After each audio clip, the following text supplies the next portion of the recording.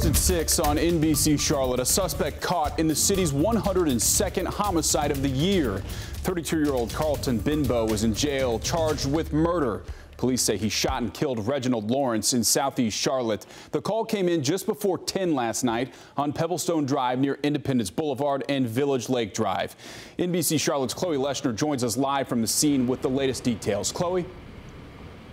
Yeah, Rob, there was a huge police presence here last night. The SWAT team was up and down this street, surrounding one of these apartment buildings back here, under the impression that suspect was barricaded inside. It turns out that he wasn't, but they did end up making that arrest this morning. Carlton Benbow is charged with murdering 46-year-old Reginald Lawrence. We've learned that Benbow has a lengthy criminal past, including other violent crimes and an attempted murder charge, but it's still not clear what led to this shooting. It all started around 10 last night. When police got here, they found the victim shot in the parking lot.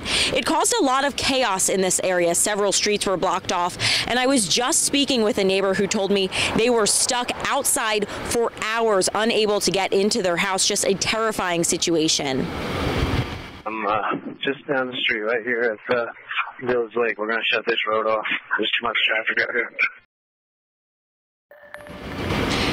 And neighbors tell us they are concerned about the amount of crime that is happening in the area. This is the city's 102nd homicide of the year.